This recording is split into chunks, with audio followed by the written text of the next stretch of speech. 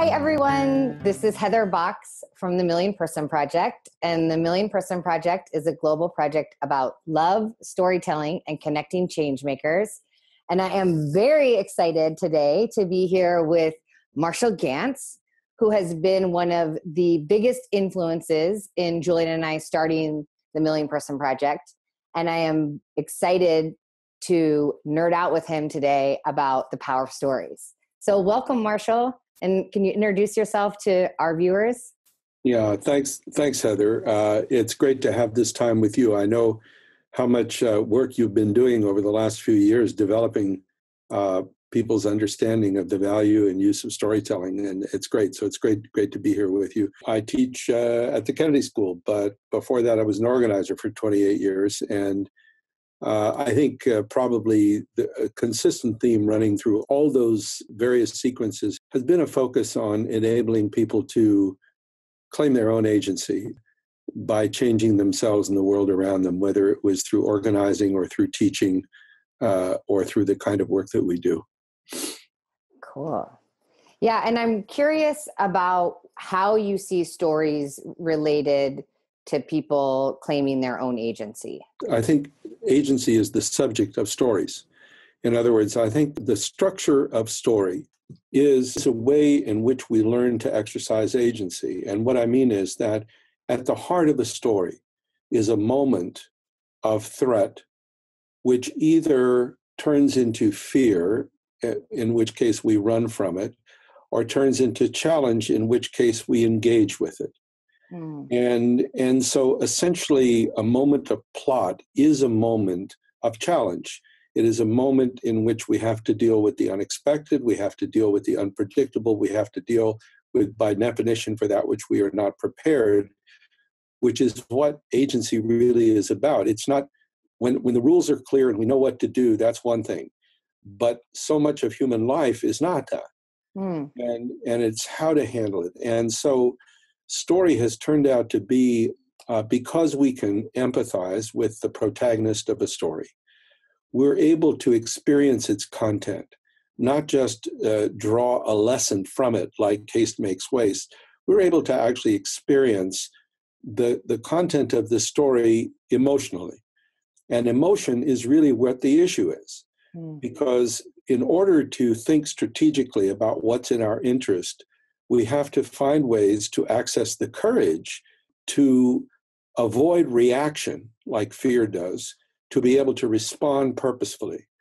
And so that means, like, how do we learn to access the kind of hopefulness, the kind of sense of self-efficacy, the kind of solidarity that enables us to find courage? Well, when we identify with a protagonist in a story, because we're experiencing that protagonist, what the learning we're doing is not just propositional intellectual claims. The heart is learning because we're there. And we learn to strengthen our heart through the experience of our way in which we participate in story. So the moral a story teaches is fundamentally to the heart. That's why 85% of the time parents spend with young children is in storytelling. It's instructions. It's instructional in how to become a choiceful human being. It's why faith traditions teach through stories. It's why culture. So it's one of the fundamental ways in which we learn to access the emotional or moral resources we need to be able to exercise agency and respond to challenges as opposed to react to them. And that's why it's so important. And how did you come about developing this? What were your influences? How did public narrative curriculum come to be? Well, I mean, there's probably a long story, so to speak, but no, I mean, I grew up in a story tradition. My father was a rabbi. My mother was a teacher. I grew up in a community in which story really defined the community more than physical place, more than geography. It was like being a character within a story told generation after generation. That was where I acquired, a lot of sense of who I am. We moved around a lot, and so was always kind of marginal to the various communities that we were in. And so there was this sense of who I was tied up with this narrative. But then again, there was a lot of dissonance with the world around and so forth. I wouldn't have articulated it that way then, but when I found my way to what was going to be my calling for many years, it was as an organizer in the civil rights movement. And that was an interesting way in which someone whose life experience had been very marginal like my own could turn that position into a source of agency. In other words, an organizer empowers themselves by empowering others. And as an outsider in the civil rights movement in the South, there was a role I could actually play that was a powerful one because it rested on empowering others. And of course, the context in which we did that was the Black civil rights movement. And I mean, I grew up on the Exodus story. Now I was getting to live it. The movements I found myself in were very rich in narrative, very rich in story. And because they had a strong cultural content, they weren't just like, what's the strategy to get $5 an hour? It was like, who are we? We are transforming our understanding of ourselves as we transform the world around us, and they're linked together. My story and the story of my world are connected. When we had campaigns, we always had a story, a strategy, and a structure. In other words, what's the narrative of the campaign? Why does it matter? What's the strategy of the campaign? How are we going to do it? What's the structure? How do we organize ourselves to make it happen? The way you can think of it is that both strategy and story are two different ways of dealing with the unexpected. Strategy is the cognitive way. It sort of figures out, how do I use my resources to deal with it? And story is the emotional way. How do I find the courage to deal with it? And so they're complementary. So I did this work on strategy, trying to understand, why David sometimes wins. And it turned out that one of the key elements was, in fact, motivation, which takes us back to emotion, which takes us back to story. I learned a lot about the relationship of story structure to emotion and the brain and how all that works. And when I finished my dissertation, then I wanted to work on stories and social movements. It took me a little while to get around to it. I wrote a paper on stories. I read everything I could find from all the different fields on narrative. When my wife Susan died, I was off for a while and came back committed to develop a course on narrative.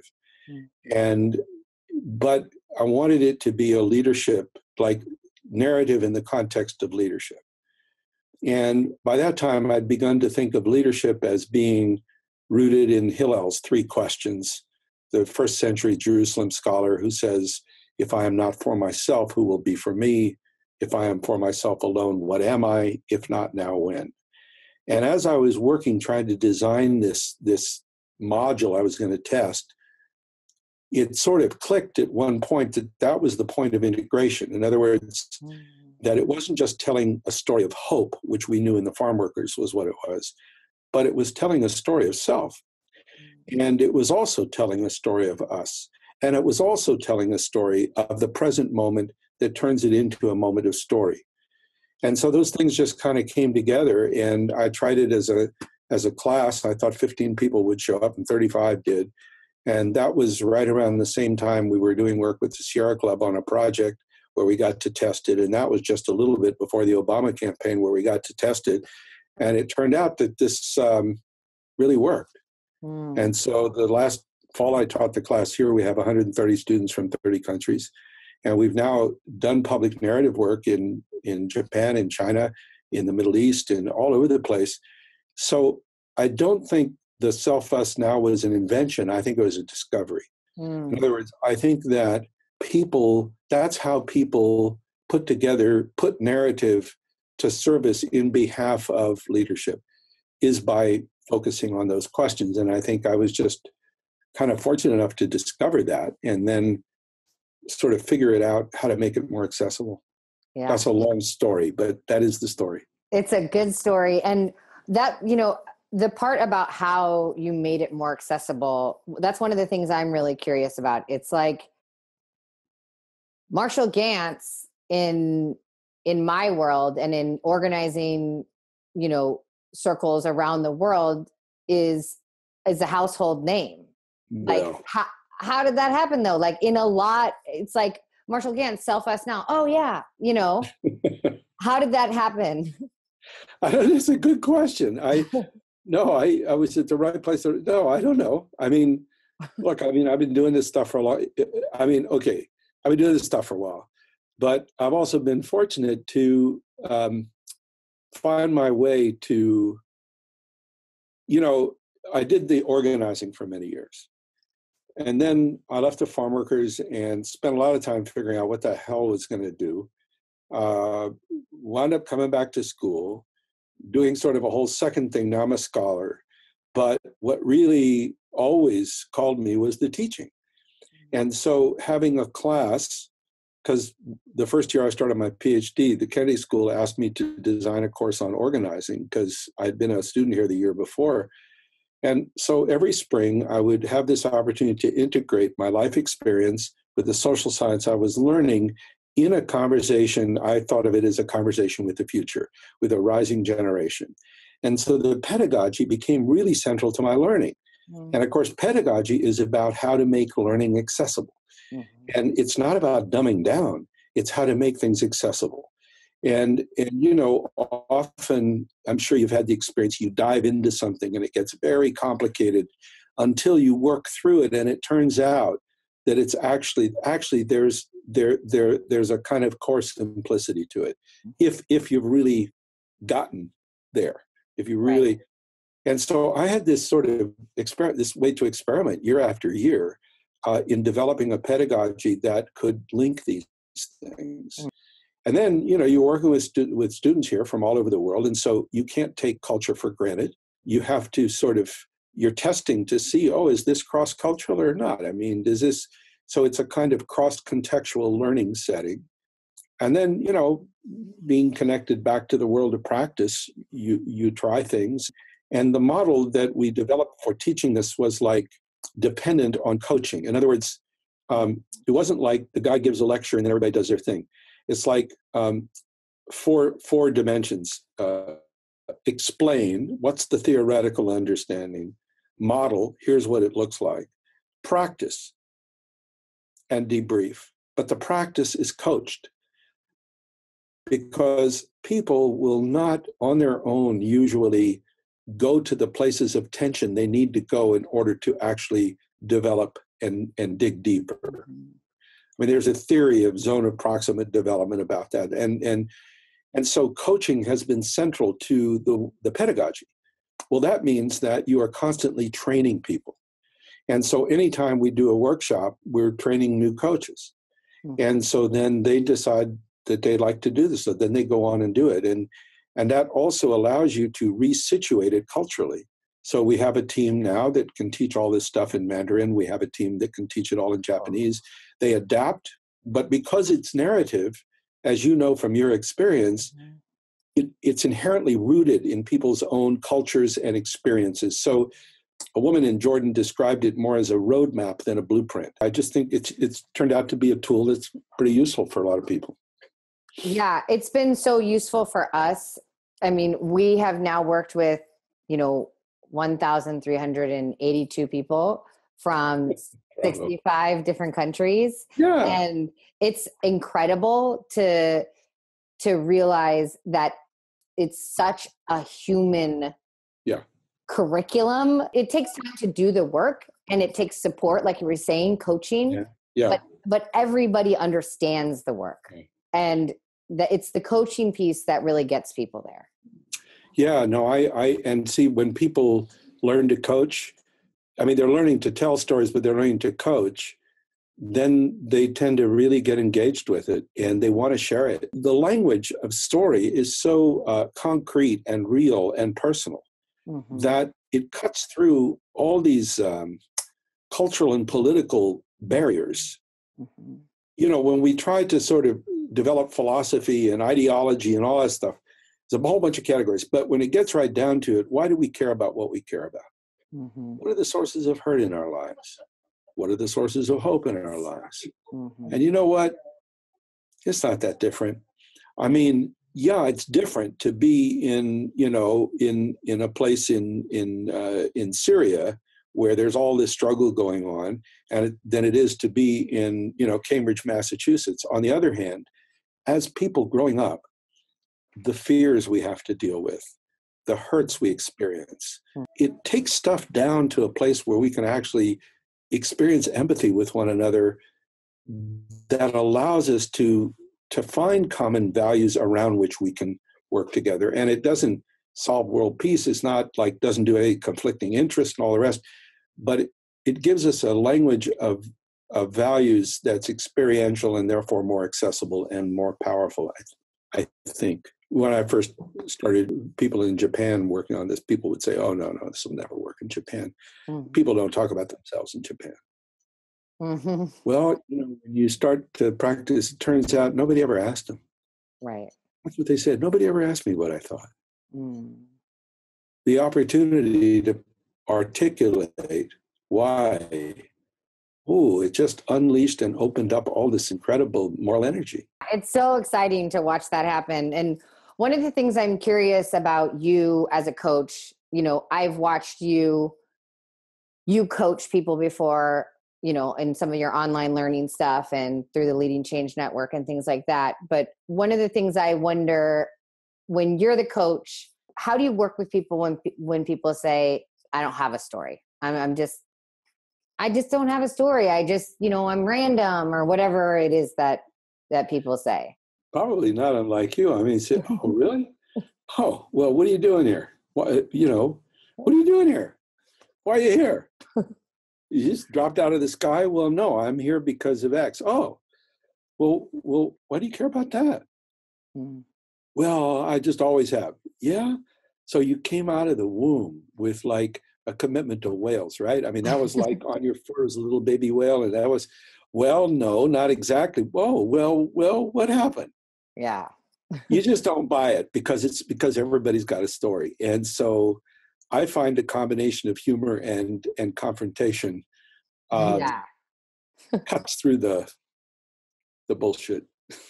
And what about when people say, what about when people say, no, my story is way too sad, it's too hard for other people to hear, I don't want to tell my story? That's harder.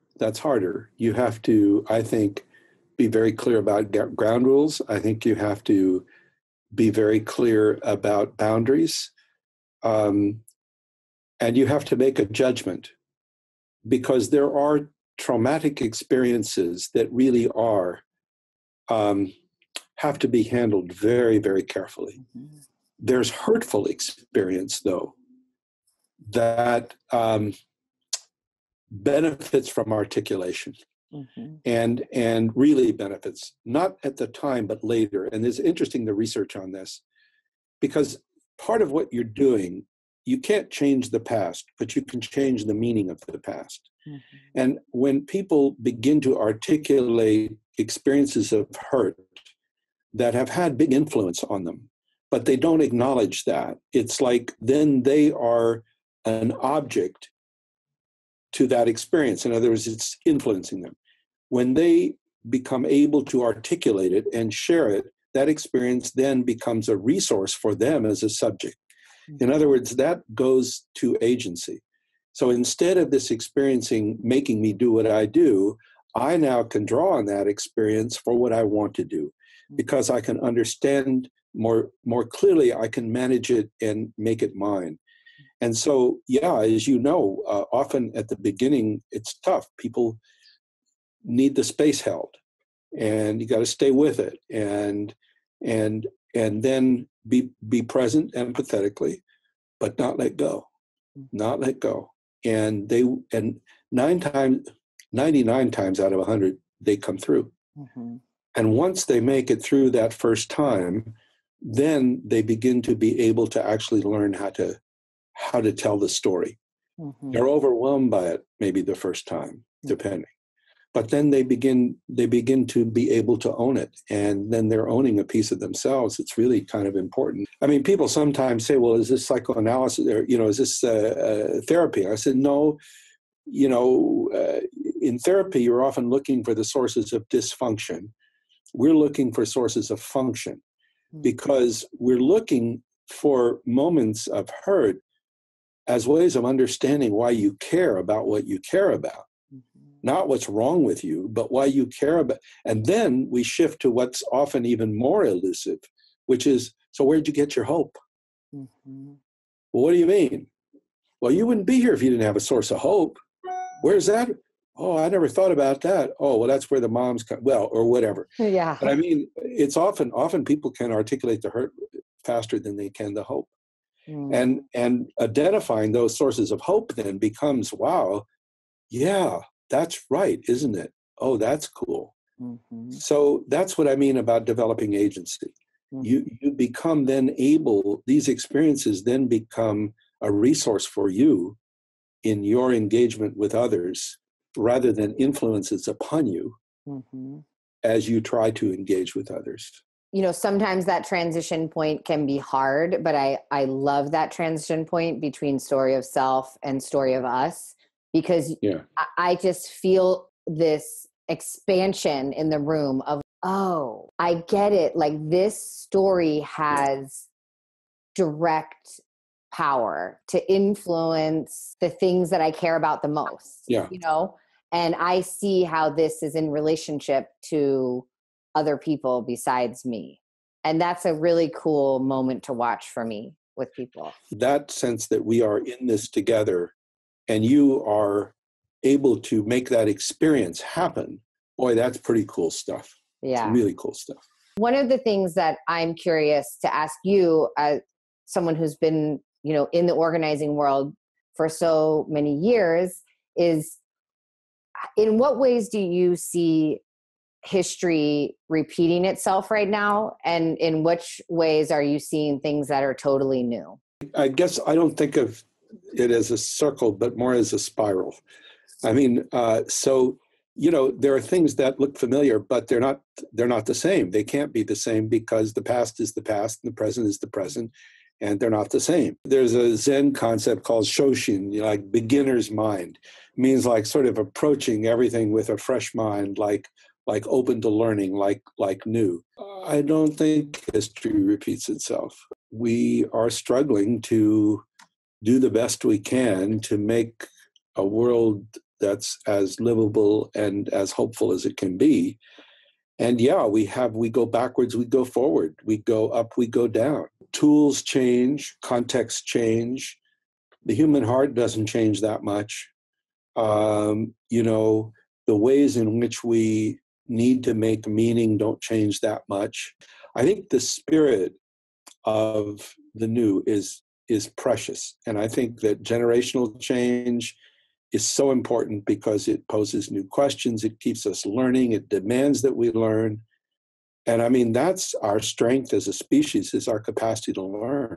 I love that idea of a spiral. I think of that in my own spiritual practice. Is I come across that a lot, like, wait, what? I'm back here. And then I'm like, oh no, I think I'm at a different angle. Like, I think I may have gone to a different part of the spiral. And I actually am seeing things differently, but it looks kind of similar to what I saw before. It's so interesting, Heather, in the narrative process that we are often in our lives go back to go forward. It's like, you know, here we are now. Now, wait a second. How do we get here? Let me go back and figure that. Oh, it looks different to me now. Oh, but now I see what I didn't see then.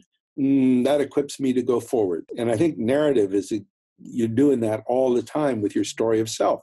You're going back and you're accessing resources so as to be able to make choices in the present to go forward. And I think that's kind of the rhythm of things. What would your advice be to someone who's hesitating to tell their story because they're you know, kind of worried about being exposed? Well, I mean, it's natural, right? I mean, because we are taught that the way to protect ourselves is to hide things. That is a way to remain fearful. It's to then live with the fear of exposure. The thing I worry about is people thinking that telling a good story is itself enough to change the world, and it's not. Mm-hmm. You know, there is the stories we tell, but there's the strategies we need to use to actually turn resources into the power to create change. And that's politics, and it's economics, and it's And there's the way we need to organize ourselves. So we would always have story, strategy, structure. And the foundation of it is relational. And the result of it is real action in the world. So I worry about story getting lifted out like one leg of a three-legged stool and said, if you just do this, the world will change. No, it won't. But these are important. This is an important condition that you have a lot of control over to create conditions for changing your world. Yeah. You know, that is so important for me to hear. I feel like that's something that I personally really struggle with because I was so involved in politics before I started doing the Million Person Project. So, you know, like campaign manager kind of, you know, local elections. My shift to storytelling was really seen as me exiting politics. And I tried to articulate that. I don't think that coming into 350.org and supporting them with the climate activist stories in any way is separate from their strategy. Like I believe that it's one tool that helps to build their strategy. It doesn't negate the need for this structure and strategy. Okay, well, thank you so much for taking the time out of your evening to speak with us. And Julianne, who, you know, is the co-founder of the Million Person Project, I was like, you know, do you have any questions that you want me to ask Ganz? And he basically listed them all out. And I was like, already got those on my sheet. But then he had one question that was not on the sheet, which was like, you have the most iconic mustache in the movement. And when was the last time that you had a clean shaven face? Oh my God, what a wonderful question. Well, I know I did in my high school graduation. Okay, so it's been a while. Because I have my high school graduation picture and there's no evidence of it. I think I acquired it in college, and I know I had it by the time I was in Mississippi. Okay. So I think it was a strategy to appear older and be taken more seriously. But then it has become an old friend. And it was very popular in the farm worker movement for obvious cultural reasons. And so now, you know, now it's a friend. Well, we will definitely include your contact information and your website for our viewers to see. And thank you to our viewers for tuning in. And thank you, Marshall Ganz, for being a part of the conversation. Thanks, Heather. And I want to know when the project's done so I can tune in. Okay, yes, I will definitely tell you that. Great. I'll look forward to it, Heather. Take care. Say hello to California for me. Okay, I will. All right. Take care. Bye. Bye.